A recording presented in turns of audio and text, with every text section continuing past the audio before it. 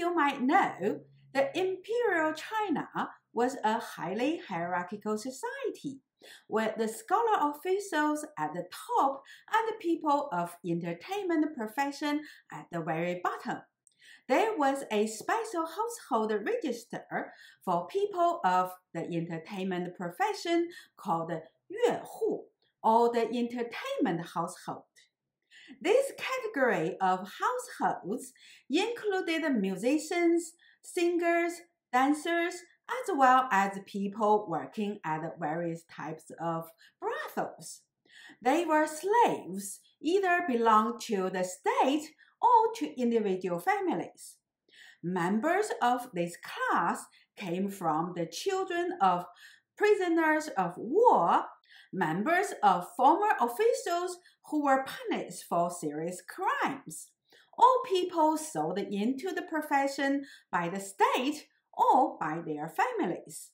This household category was hereditary, and the sons of such household were excluded from sitting for civil service examination, and the daughters of such household were not allowed to marry as the wife, but only as concubines. Their social status were very low. However, because of their profession, the professional musicians, singers, and dancers often perform for people of the highest social status, such as the emperors, the princes, the high-ranked officials.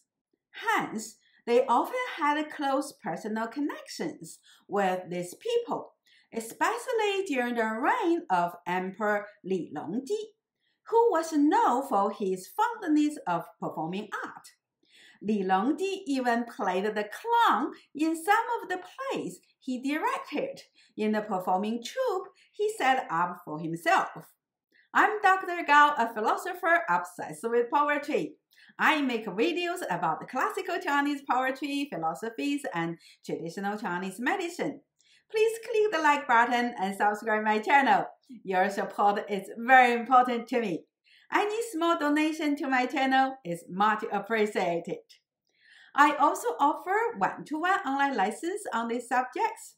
If you would like to have personally tailored lessons or read the classical Chinese text with me, please contact me. Here's my email address.